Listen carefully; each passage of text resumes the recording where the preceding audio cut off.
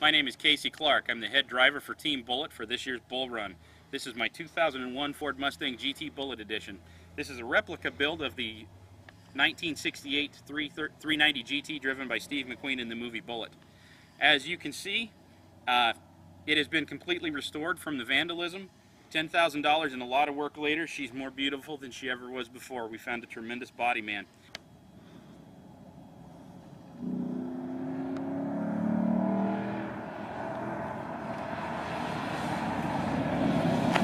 I've finally chosen a co-driver. I've chosen my stepfather, David Hall.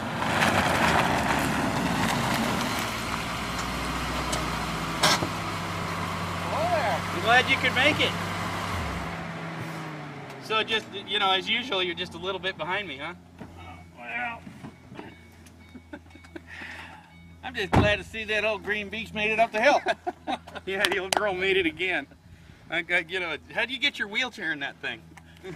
It fits in the trunk, believe it or not. Yeah, that's as long good. as I keep the top down. That's good. You know, for the Bull Run, I was trying to figure out how to get a hammock in the back of this so that you don't miss your afternoon nap. Thank you. Why don't you tell them a little bit about yourself and your car?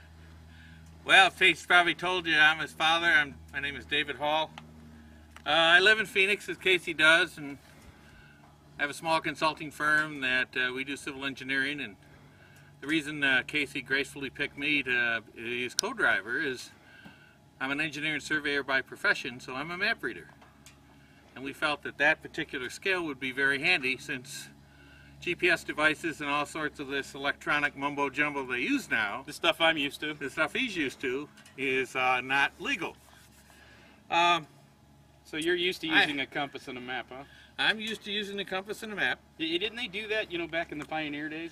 Pioneer days, we measured things with a tape. We did all these things. So did Carol Shelby ever make a covered wagon? No, Carol never made a covered wagon. You know, because, you know, my car was inspired by Steve McQueen. Yours was by some dude named Carol. I used to date a girl named Carol. You did. I did. Well, the Carol Shelby that I have known, it doesn't look anything like the Carol you're talking about. I would hope not. I would hope not, too. hope She'd be not. one funny-looking woman. Like I said, David's car is almost as fast as mine, but I have a little bit of a weight advantage. You know, that even though he's got a few more ponies than I do, you know.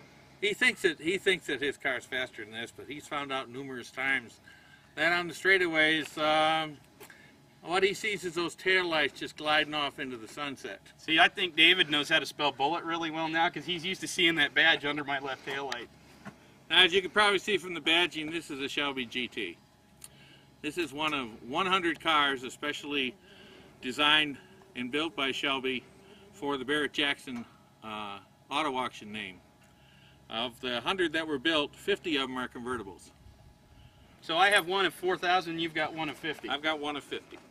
So we do like rare cars, and we both share a passion for Mustangs. We've been pretty competitive over the years, trying to stay ahead of one another. Now, I've had different types of cars that were muscle cars. I've had Plymouths, I've had Pontiacs. But we've both settled on Mustangs for probably the last 10 years because they are the premier in the American muscle car right now. Well, you know, you've driven what I consider to be the Holy Grail, though. You actually got to drive a real Cobra. Yes, I got to drive a real Cobra a few years ago. And that was in Phoenix, correct? that was in Phoenix on I-17. And I'm just glad that there weren't any state troopers at that time because no one in their right mind should be doing 170 miles an hour on I-17 at 8:30 in the evening. But we both do 140 pretty regularly. That's true. One of the beauties of both of these cars is they'll hang at 145 all day long without getting warm. They breathe real easy and still get 20 miles to the gallon when you're doing it. So we've still got a decent range even when we're riding them hard. They're a very durable vehicle and just a good compromise. I can still get 3 of my 4 children in here when I go, and so can Grandpa. We can both get 3 car seats in each one of our cars. You can't fit adults in the back seat, but you can fit plenty of car seats. And that was one of the requirements and requisites for my wife because she demanded that I have a car that would carry grandchildren. So we compromised, and here's what I have. Well, I don't know that it's a compromise. That's a pretty hot car. Well, it's a very hard car. It's skunk you. Yeah, in your Yes. dreams. In your dreams. Yeah, what's that? Well, okay. I think that's. We'll finish this up and we'll go do it one more time. I think that's bullet contrails. Then you're going to have to buy lunch. All right. I'll race I'll you. race you for lunch. Okay. I want a steak. You want a steak? Yeah, you're gonna go hungry, boy. Well, that's just because you got to catch me to feed me. So, given this, you can see we have this passion for Mustangs. We have a passion for American muscle cars. He and I have both built engines. We've both put cars together.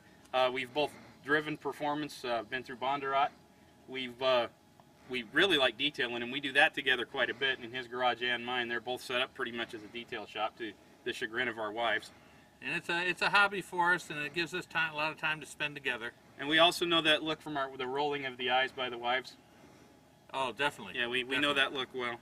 So they indulge us, this particular passion of ours. We think that you'll enjoy watching us on this show. We don't always agree, but we always enjoy the debate, do we not? That's correct. And have a lot of good conversation. So since we can't play the radio, that and you know, you have a fairly nice singing voice. That's true. We might sing for you, and, since we can't play on the radio. Absolutely. Well, we're used to singing to my kids, so. And if the color green doesn't appeal to you, We've got a black one. I'm sure a black one with an orange stripe would be able to fill in. Yeah, but I think they want the classic style. Spirit of Steve McQueen. Your car doesn't have a song written about it. That's true. That's true. Shit, Other you know. than the one I sing to it. Well, that's true. Well, you know, the lullaby, where you rub it with a diaper. The rubber with the diaper. But, you know, Sheryl Crow wrote a song about my car. Well, I can't say the same. Yeah, see? So. See, so you got to pick my car because, you know, Sheryl Crow's pretty hot. Well, we'll take that. We'll take this one, you know, in case it, you know, breaks down. Well, okay. I doubt that it will. No, we're both pretty meticulous about maintenance. Mine's never seen anything but Mobil 1 synthetic. How about yours? Same thing. Mobil 1. In all the crankcase and the transmission and everything. All the same. Yep. We don't like them to break, but we do like rubbing them with a diaper. It's a lot more fun to wax them than to fix them. The family that changes oil together stays together. That's right. Is that a future motto for oil changes? Absolutely. Well, if I could get my wife to abide by that. Yes. We're tired of racing each other. We want to race somebody else for a change.